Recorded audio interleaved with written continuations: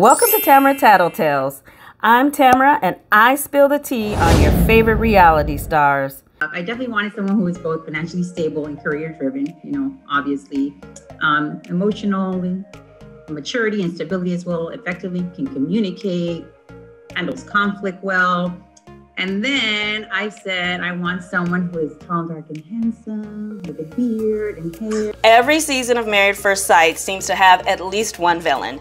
And I get it. Let's be honest, sometimes it's fun to turn on the TV and watch someone you love to hate. Don't act like it's just me. Season 13 seems to be painting Myrla as one of its villains due to her lifestyle and spending habits. I admit, at first I was on board. Producers were making it seem as though she is someone who likes designer clothes, extravagant vacations, and lives a lavish life. But even though they didn't say it, they were given the impression that she was living beyond her means, as if she had a ton of debt. But now that we are a few episodes in, I kind of understand her and see where she's coming from. When Myrla and Gil were disclosing their finances with each other, she said she doesn't shop every month, nor does she carry debt. Plus, it sounds like she has a nice savings account. So when it comes to finances, she's basically someone who makes good money and chooses to splurge on things she enjoys from time to time. I don't see the problem. Married or single, going to work every day and having nothing to show for it should not be the goal.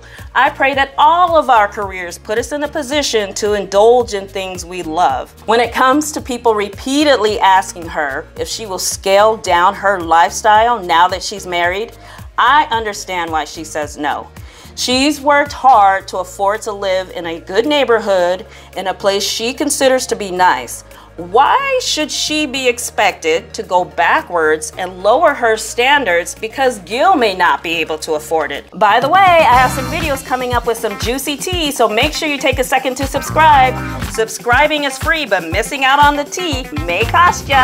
I haven't heard her say that she expects to quit her job and for Gil to provide her with the finer things, nor have I heard her say that she won't pay more than 50% towards their bills. This feels like a double standard to me.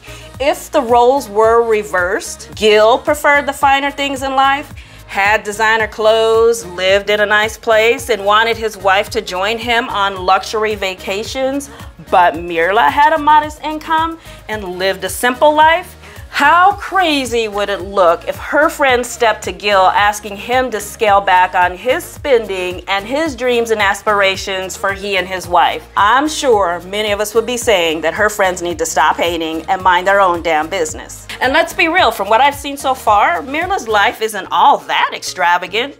Looks like she rents an apartment, she doesn't own a mansion. Her everyday wardrobe isn't all designer. I'm not hating, I'm making the point that she seems to shop at places like The Gap and TJ Maxx as well. So it's not like everything she buys is designer and costs $1,000 or more.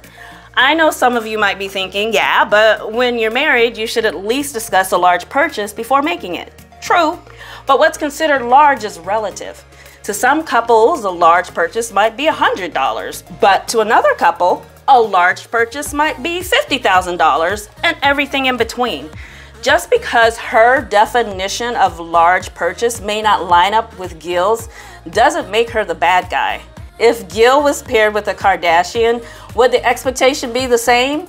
That she should conserve her spending, ask him before she buys a designer pair of shoes, and move into a one-bedroom apartment in a neighborhood that Gil can't afford? No, of course not. Myrla may not be at Kardashian level when it comes to money, but it's kind of the same difference. And let me make this clear. As of right now, I don't have anything against Gil. I'm against the notion that a woman who likes nice things and can afford them deserves to be questioned and made to feel badly about how she chooses to spoil herself with her own money.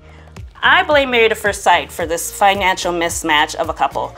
The number one thing couples fight over is finances. So pairing a person who is extremely money motivated, who wants a lavish lifestyle, with someone who is not money motivated but prefers the simple life is setting them up to struggle. On an episode of Unfiltered, Gil was asked about Myrla's spending. He said she likes a nice lifestyle and he's cool with a simple one. However, that doesn't mean he's uncomfortable living a very lucrative life. He's willing to give his wife what she wants because it will make her happy. If she wants to live in a high-rise, he says, and that's what's gonna make her happy, he's cool with it. So why does her shoe closet keep creeping into their conversations? I think it boils down to this. When a woman marries a man who makes less money than she does, should she be expected to tone down her lifestyle to match his? I say no.